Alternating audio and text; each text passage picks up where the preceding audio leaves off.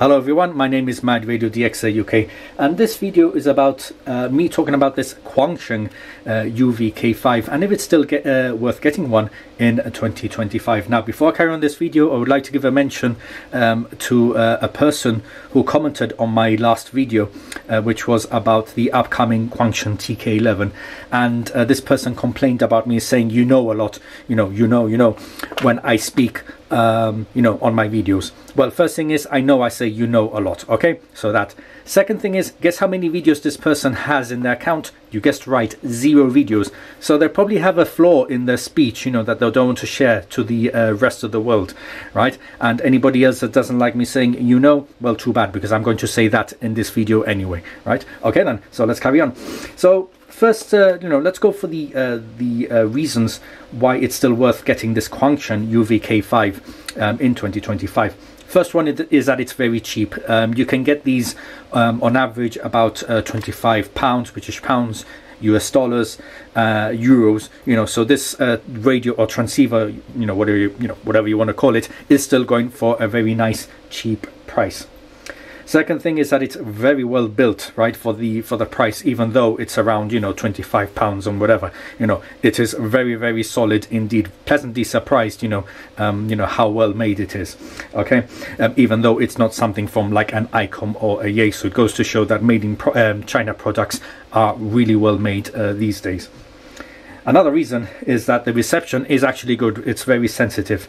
Listening to the airband, which is what I use this for, right, is really good indeed. Though it can overload sometimes, and every now and again I can have a bit of FM breakthrough, like I can hear music on the airband. Okay, so just to let you know, in case you're the type of person that gets,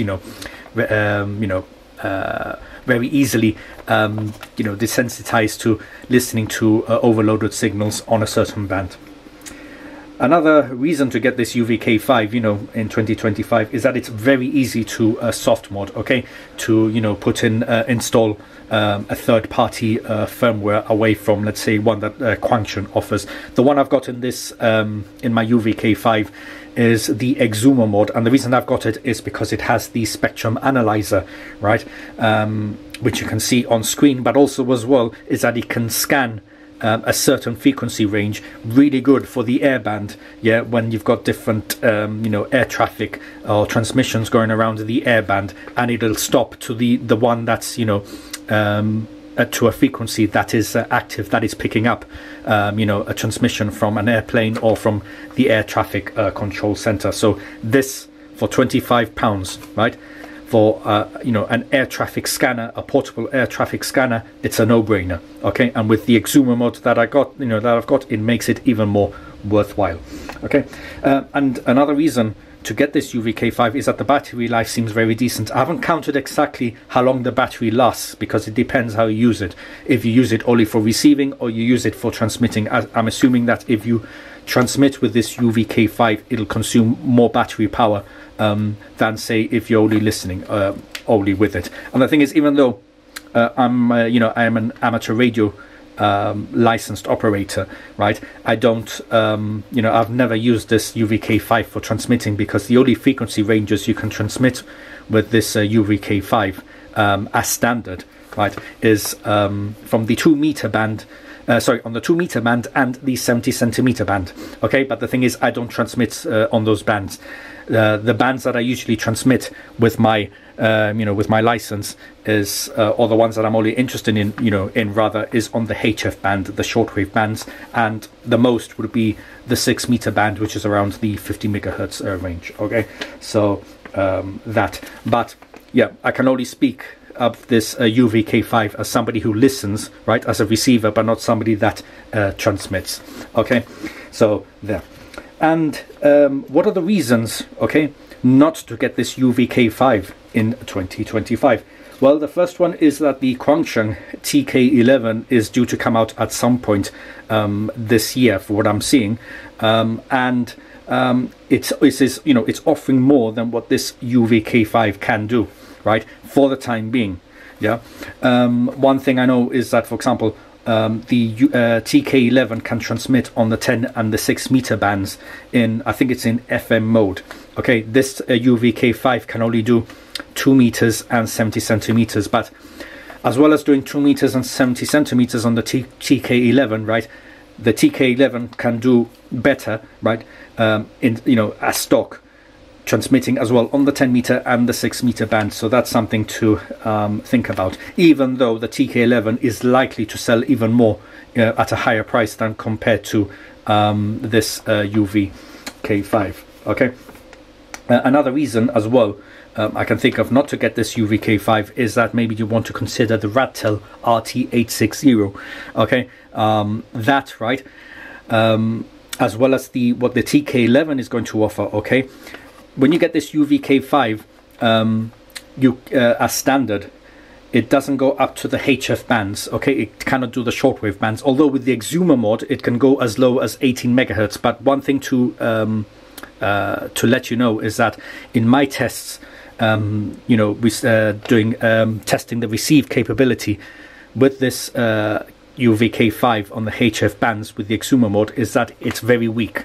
Okay, and I suppose it's because this UV-K5 as standard wasn't supposed to be, wasn't supposed to receive on the HF bands. Okay, the only way I could get it to get a signal matching, like for example my XH data D808 on around the 25 megahertz range, was to use my MLA30 antenna on this, okay, to receive a certain signal, and then it could receive the same signal as my XH data D808 with its own whip antenna. So that's something to to think about. And what it looks to me, from what I've seen, is that the Radtel RT-860, from the videos I've seen, I don't own one yet anyway, I don't know if I'm going to get one, it seems the performance of that on the HF bands is actually quite good. Okay, so that's one thing to consider about. I know that with the UV-K5 you can make it receive on all the shortwave bands by installing the SI4732 chip, or the board, whatever you want to call it, but it requires very precise soldering. Okay, but if you do get the TK-11, if you do get the Radtel RT-860, good news, you don't need to do any soldering whatsoever. It comes supplied already with the capability to receive on the HF bands. So that's something to think about if you want a handheld that can receive, the shortwave bands.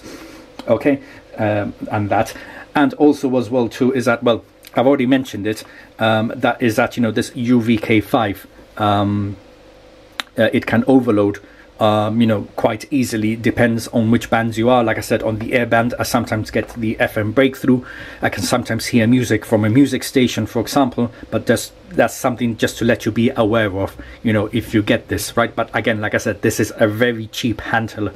What do you expect for £25 or whatever it is, right? So I would say you just get this as a toy, something to play around with, and something, just to have fun. That's all. It's not, I wouldn't call a serious radio scanner or receiver.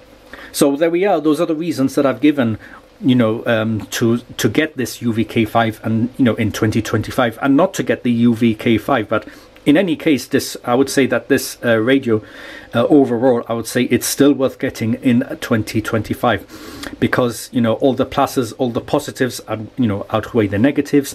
Even though you're going to get for example the Quansheng TK-11, even though you've got the Radtel RT-860 out now already at the time of doing this video, still worth getting this, And the other thing too, another positive I didn't mention as well, is that this this receiver, or this handheld transceiver, is smaller than what a Radtel is offering, and supposedly what the TK-11 is offering too, the size of those radios or transceivers. This one can fit very easily into a pocket, so that's another reason to get this UV-K5. And yeah, and this, for the price, like I said, for the price you cannot get anything any better as a handheld transceiver for modifying, and anything else that you can do with it, for tinkering about and so on. So there we are. So there we go. Thank you very much for watching this video, and I will see you in the next one.